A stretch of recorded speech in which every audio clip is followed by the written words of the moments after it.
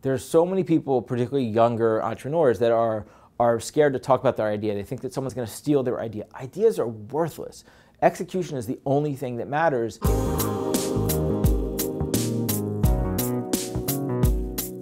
My co-founder in this business is a guy whose name is Dan Gilbert, and Dan is the owner of the Cleveland Cavaliers from the NBA, and I never met Dan. The very short of it is, Dan and I had the exact same idea independently, which was to create a stock market for sneakers. I have the exact same story as every other 40-year-old sneakerhead, which is, I grew up playing basketball. Michael Jordan played.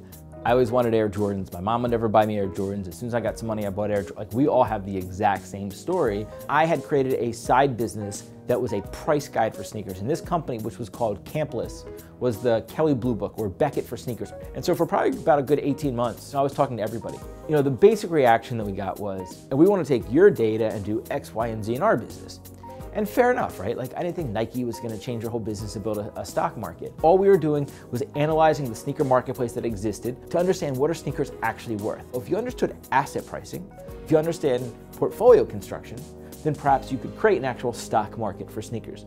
Early on, I was running Campless on the side while I was working at IBM.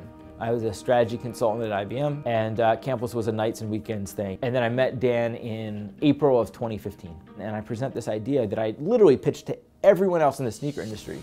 And he and his team look at me with pure shock. It doesn't really register at first why. And they say, yeah, that is exactly what we want to do, build a stock market for sneakers. And we joined forces and took Campless and turned that into StockX, the marketplace. The stock market has been the most efficient form of commerce for 200 years. And all we did was take these commodities, stocks and bonds, oil and gas, and point it to new commodities, to sneakers, to streetwear, and watches and handbags. So that feeling early on when pitching the larger idea to Nike and Adidas and eBay and Complex and Foot Locker, and the rejection then is not dissimilar to the rejection now, which is that it's okay that you don't understand why this is happening. It's new.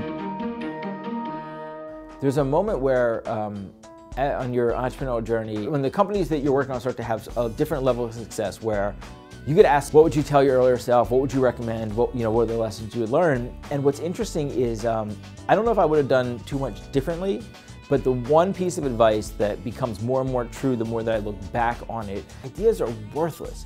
Execution is the only thing that matters, and that is probably never more true than to look back and say, like, why did I even get on the phone and tell this random billionaire who I'd never met and had no ties to sneaker industry at all about this idea that I had that I thought could be this big idea, where it's like, oh, maybe he's gonna steal it and go, like, that just doesn't happen. And to be able to do that and just go and talk to everybody about everything is, like, that's how things happen. You figure out who to work with. You figure out, who to collaborate with. Your idea changes and it improves so that you can go out and actually execute against it because, again, execution is really the only thing that matters.